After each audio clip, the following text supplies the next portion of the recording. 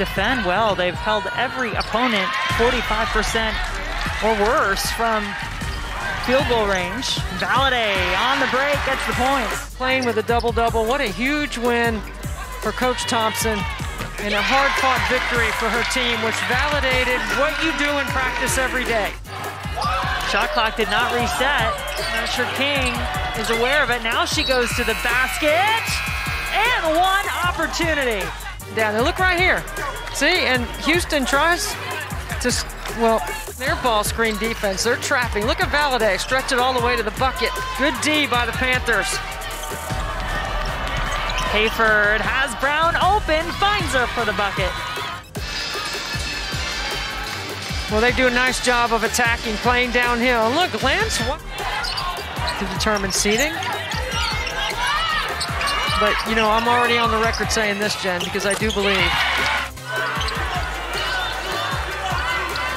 Tracy Houston trying to set a screen. Harris goes back to her. Houston hit her first triple earlier in the game. Well, why not have another?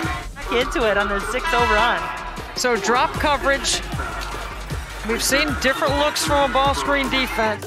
Diggy Smooth and Anna Alfie.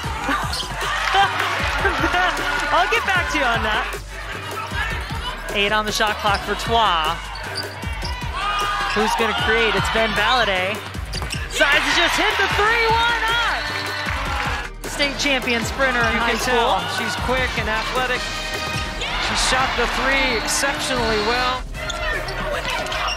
Pitt's got to go wide open. Harris. King gets her own rebound. Second chance is good.